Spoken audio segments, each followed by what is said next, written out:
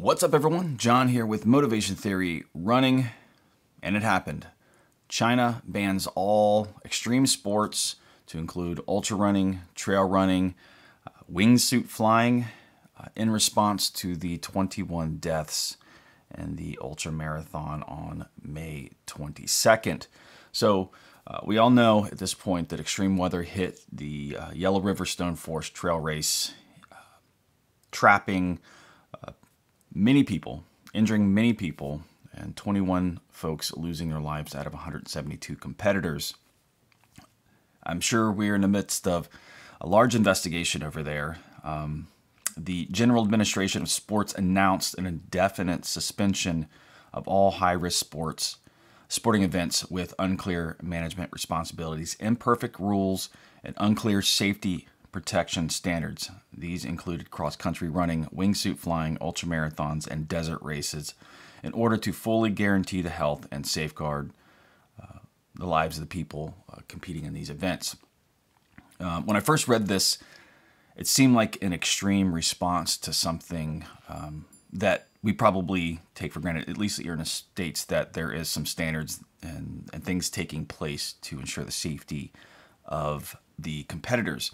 Now, I know in the States, I was here looking at the American Trail Running Association. They have event standards, so you can get, I guess, your events certified, and they have a lot of best practices where they talk about race organization, logistics, event and information registration, entry limits, the course where you're really going around and making sure that the course is safe, environmental awareness, make sure you're not having a huge environmental impact, safety, the plans, logistics, people there that are ready to respond, having plans in place, time limits, rules for fairness and penalties, and results and awards and delivery goods. So just how you manage the entire race. But this, what they're worried about in China now is around the safety. What is being planned ahead of time, and the experience of those who are actually holding the events.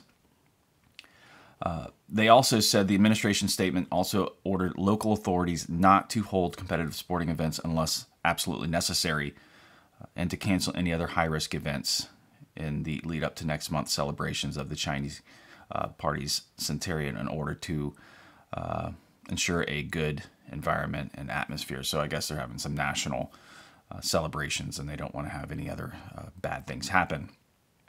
They're going to be conducting a risk assessment of competitive activities and related services, including safety management, analysis of weather and geological conditions, and emergency rescue, responses to these things. So what it looks like, they're doing something that it's positive. They're going to make sure that there's some rules, while the cancellation and suspension may not be permanent. It doesn't sound like it's a permanent thing, but right now they're doing a very serious timeout on all this stuff to ensure that that the correct response, that the correct things are put into place, that you can't just randomly hold events without any experience, without any standards, without anything that is going to ensure the safety of the runners. Now, as ultra runners, I think we all take on a certain amount of calculated risk. We're not assuming that we're going to be left on the tops of mountains. I do know that they have a lot of safety briefings and planning, and there's just a lot of logistical planning that is communicated to us when we run ultras. At least some of the ones I've run have done a really good job about that, and you're aware of how far everything is. I know in this past race in China where these folks lost their life, there was mandatory gear, and from what I've read, a lot of the gear that could have helped save a lot of these people's lives was actually not sent to the area where they needed it most because it was so inaccessible by foot and vehicle. So they just didn't do it. They put it in the next aid station, and people weren't able to actually get there, which is kind of crazy. I've been in races where there's been 9 miles over a mountain and 9 miles back with no way. The vehicles could get there, but there were no aid stations, so it definitely makes dropping hard. So if you try to drop in the middle of that, you got to go one way or the other. If your phone's not working, the phone signal's not great, tops of mountains usually. But the change in weather is something you got to keep your eye on. So I'm hoping that they do come up with some standards. They have a standardized, maybe an organized body that will come forward and step forward and make sure that they're following this. But I'm sure there's going to be a lot of laws passed now, not just governing bodies that are non-official, just to make sure that the safety of these folks is being kept first and foremost. They said one of the major things here, concerns raised about the disaster, was the apparent lack of awareness of the changing weather and lack of cold weather gear in the mandatory equipment list, and a long delay when it came to actually canceling the race. So when they started to see the change and when they actually reacted to it was a lot more delay than probably anyone would have wanted.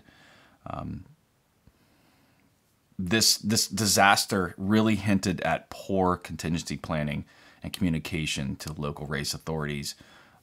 And it really, I think because there's really been nothing like this that has happened, people don't think that something like this can happen. I literally have never thought something like this can happen. Now, we all look at things like bad water, and you can see the inherent danger and severity of a race just because of the elements you're running in. But you don't think like there's going to be mass casualties because of lack of planning. China has seen an explosion in the popularity of ultra running over the last couple of years, which is great, which I think ultra running is a fantastic sport, and I hope that this tragedy doesn't affect the sport in a negative way, because it could be a completely safe sport. I hope that it will affect it in a positive way, and at least as the sport grows around the world, people will take the time to do it correctly and to plan and keep people safe, because that's what we all want. You know, ultra runners, we love these extreme things, but we want to do it in a controlled and relatively safe environment. We don't want to risk our lives every time we go out on a race. Now, some people do a lot more extreme races, and I know around the world there are a lot of places that are a lot more treacherous to do these type of things. But me personally, I like calculated risk, and I definitely would, be awesome to do races around the world as long as they're safe. So it looks like China is really going to crack down on this and try to make sure that change is going to be, first and foremost, safety first for the people, and then maybe turn it over to a governing body for racing. Maybe they'll create some sort of organization that will do that within their government. I don't know exactly how they operate over there. It's a little different than the United States. So anyways, that's the news. China's canceling all extreme sports, all ultra marathons, and hopefully they can get squared away and get people back to doing what they love and an honoring and way towards those who lost their life. And we can make sure that this never happens again to anyone else in the world. That's all I have. You can click right here to learn a little bit more about ultra marathons and my journey into ultra marathons. Take care. Thanks for watching. I'll see you in the next video.